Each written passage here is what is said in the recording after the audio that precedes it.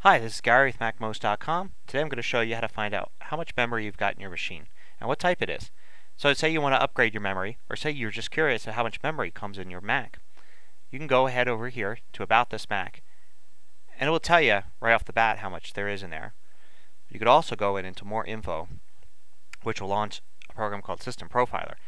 In System Profiler you can see the same kind of info, but you can also go a little deeper, and you can see in the memory selection here exactly what you've got. So it tells me here not only do I have 2 gigs of memory in my MacBook Pro, but I've got 2 sticks of 1 gigabyte apiece, and it tells me what speed they're at and what type they are. So this helps if, say, I'm going to the store or ordering online and want to order more memory.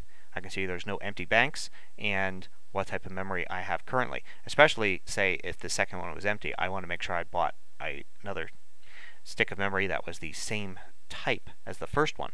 So it's important to check, and also can help troubleshoot your computer if you're working with somebody over the phone for customer support.